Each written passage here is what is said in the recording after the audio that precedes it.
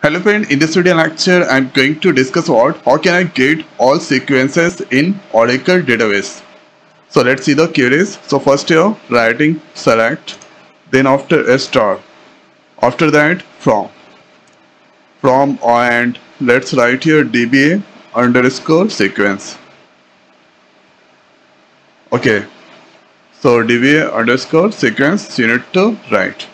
After that let's close by the semicolon, and if I execute this query, now you can see here sequence owner, sequence name, mean value, max value, increment, this all information that's come there. Okay, so by using here dba underscore sequence, so with the help of this we can here see all sequence that exist, see all sequence that exit.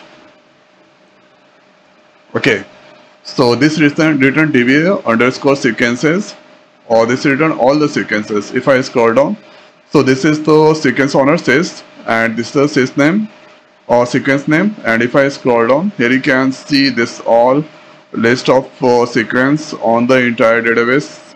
So sometimes that comes sysman, then hr, apex, sys, ix, and oi. So 2 to 9 total sequence are there. Okay. Now let's see next query. So let's write here select a star from. So select a star from, then this times here writing all, then or sequence. Okay, so all sequences, that's right. And with the help of this one, so this return all sequence, okay, that you have permission to see.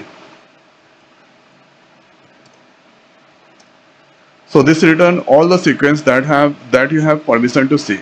So let's execute this query.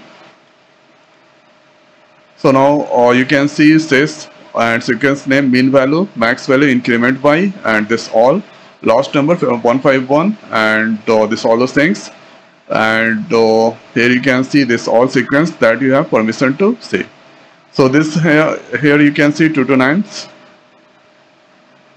That means we have the permission 2 to 9 so sequence to see, and there that I log in with the system user. Okay, so let's copy this one, and now I'm going to connect with the HR. HR connected. Now let's paste this one, and if I execute this one, so here we have only this sequence to this sequence, we have the permission to see sys, this sequence, xdb, and hr has 3 sequence, and this all. Now here let's copy this one, and going to use inside the hr. So this return all the sequence. So now you can see this place table or views does not exist, because since I'm using HR schema, so HR schema we don't here compiler does not recognize what exactly is the DBA sequence.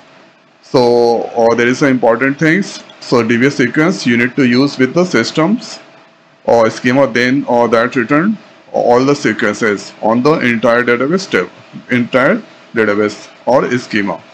Okay, here you can see systems and sys, and somewhere is systems, sys, and if I w sys, this all that comes. Okay, so there is an important point. This you cannot use the other schema except then systems. Now let's see another query. So let's write here select, then a star, and here from. So star because this or select all the columns, then let's write here user underscore sequences. User underscore sequence. So this return here all sequence that you on. Okay, so since that I log in with the sys Okay, wait 1 second. Let's execute that. Now you can see here, you can see sequence name and evolve, minimum value, max value, and total sequence that you on 20. Okay, 20 you can see. So all sequence, user sequence, that is here sequence, min value, max value, and this returned all the sequence that you on. So if I try to copy and using inside the HR, so let's see what happened. So here you can see inside the HR, you can see total sequence you on, department sequence, employee sequence, location ID. So I think this all that's come from the here HR, and if I go on this HR since, and if I click on this sequence plus, so here you can see total sequence that you on, or total 3 sequence that you on, location, employees, and departments. So other schema sequence you cannot see.